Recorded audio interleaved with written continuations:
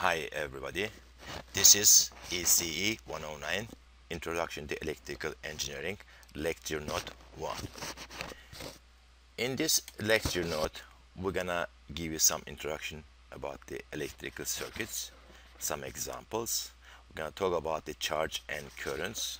Later, we're gonna talk about the power and energy. Basic way to represent the electrical circuit.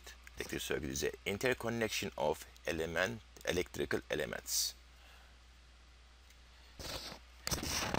As an introduction, an electrical circuit is an interconnection of electrical elements. The basic circuit elements: power supply, which is battery, generator, alternator. I give example right there. Load devices can be resistor, lamp, motor, winding, whatever you have. It shows right there example. Conductors, which is the connection between the elements, shows, which is called wiring too also. We may have some protection or one protection device as a fuse, and we may have some control, which is basically a switch, relay, or transistor. It's right there. It's another example given in this section, in this right figure too also. In this example, we have a voltage source here, 12 volts. We have a load element, which is resistor, which is 2 ohms. We have switch, we have fuse, and we have connection, wiring. If we want to find the current using Ohm laws, V over R, 12 divided by 2 is give you 6 ampere. We can find the current on the circuit.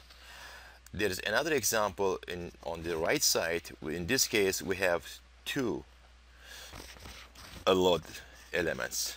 It's 2 lights maybe. Okay.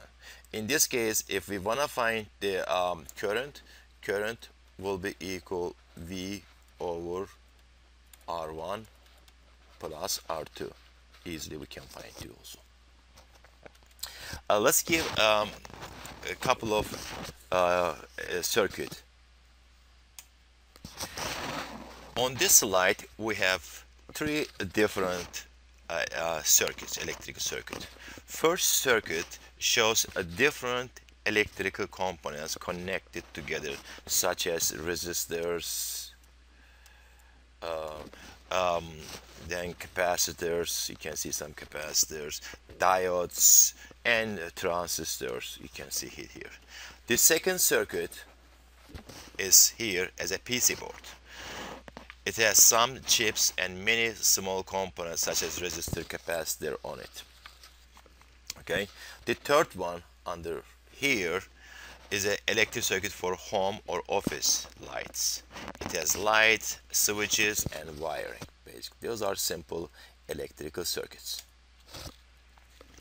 Charge and current. Charge is an electrical property of the atomic particles of which matter consists measured in coulombs. So one coulomb of charge, there are 1 over 1.602 times 10 power negative 19, which is equal 6.24 times 10 power 18 electrons on it. So it's practical way to represent the columns. Maybe we can show them as a pico columns, which is 10 power negative 12, a nano column, which is 10 power negative 9 columns, micro, which is 10 power negative 16, or another one we can maybe show as a milli columns, which is 10 power negative 3. Okay. If we know the charge, we may find the current. Current is defined as the time rate of the change of the charge, basically. So in this case, that's why we give the current as Q divided by T. The units of the current is ampere. If the charge changing by time, we may need to give the current as I of T. In this case, we take the derivation of the charge by depends on the t. That's why we have d qt of dt. And again, 1 ampere will be equal 1 coulombs per second. If we know the current, maybe we can find charge too. If we know the current, take the integration of current from the limits from t0 to t1 to obtain the charge. That's another way to find the charge too also. In this slide, we will give some examples. First, let's calculate the amount of charge represented by the 10 million protons. So the charge will be equal to 10 million protons times 1.602 times 10 power negative 19 electrons. This way it's give you 1.606 picocoulombs. A second example, we will give you the charge for t greater than equal 0, and we're gonna find the current in this case. Because of the charge changing by time, we need to take the derivation of the charge to find the current. That's why it's equal dv qt over dt. So taking the charge derivation, constant goes out. The inside of this one derivation will be equal negative, then negative, positive 100 times e power negative 100. And if we simplify this one, it will be equal 4 times e power 100t. And we'll try to plot them to see the difference. When we see here q, the charge starting from 0 all the way goes to maximum value of 0.04 there. If you look at the current start from 4 goes all the way to 0. So if charge is constant, then current will be getting 0 in this case here. Next slide, we do opposite. We give the current as a sine form, 2 sine 2 pi 100t milliampere for t greater than equal 0. Then we're gonna find the charge. And also, we're gonna say how we can find the charge at t equal 2 milliseconds. We need to take the integral of this one here, starting from the limit starting from 0 to t, so we can see how it's changing with the time. So this is the current I of t times dt. Sine integral is equal here 1 over 2 pi 100 times sine will be negative cosine 2 pi 100t.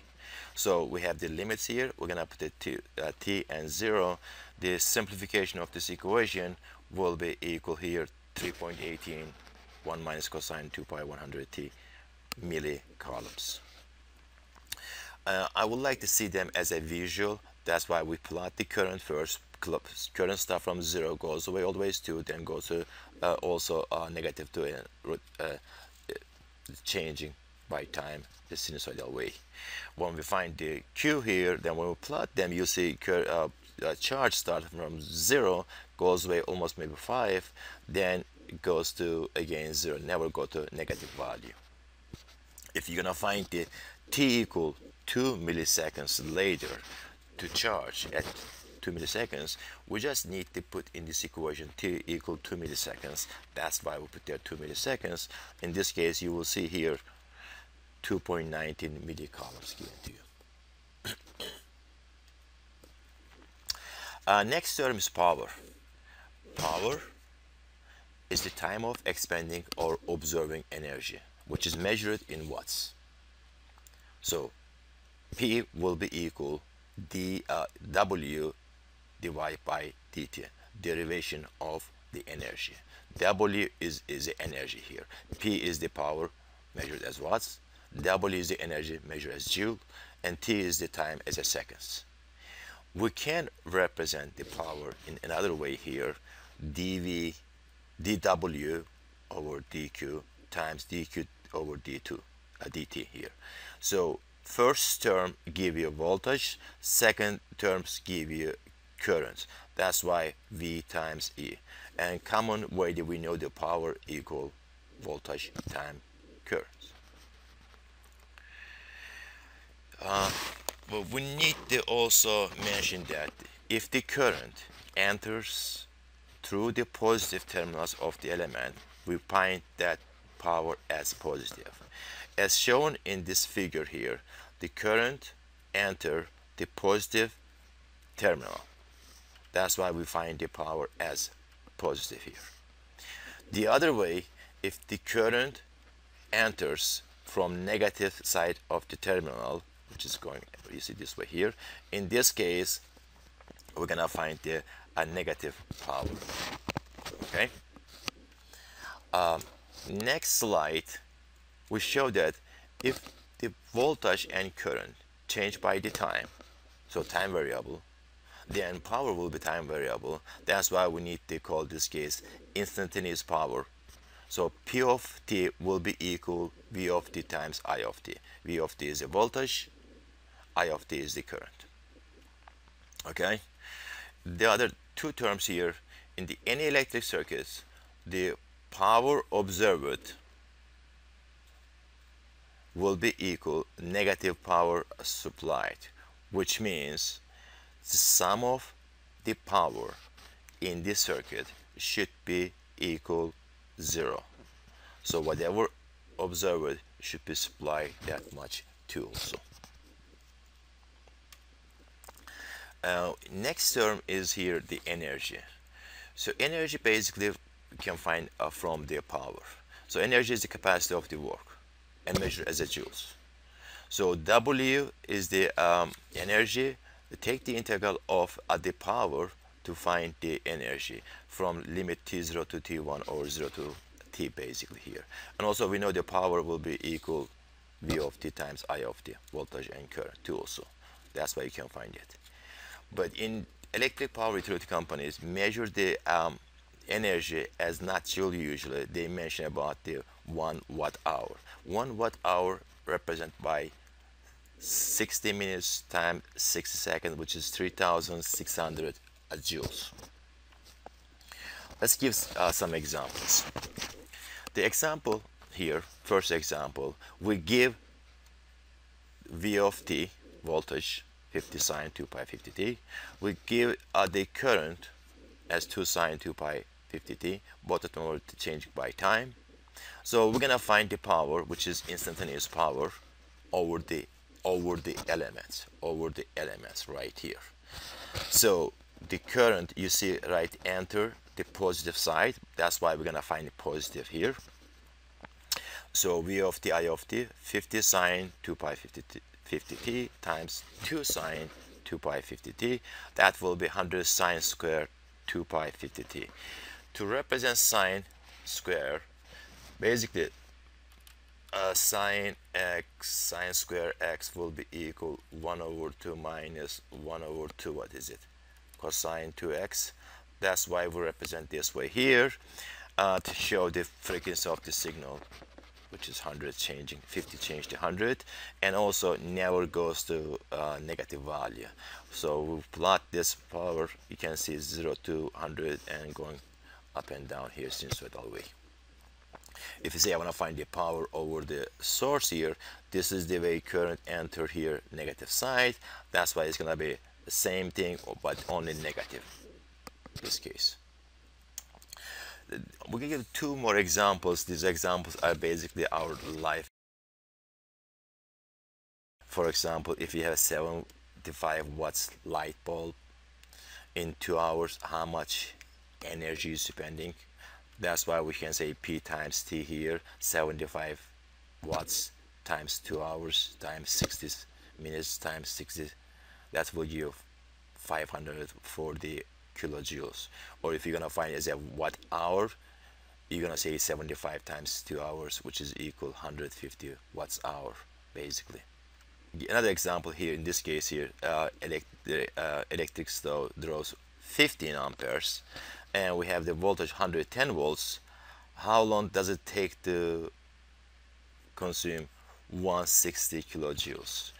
In this case here, so we know the ampere, we know the voltage, only we don't know the times here will be equal 165. In this case, when you find time, it's give you 100 seconds to consume 165 kilojoules. This is end of this first lecture. We will give some examples in the class, and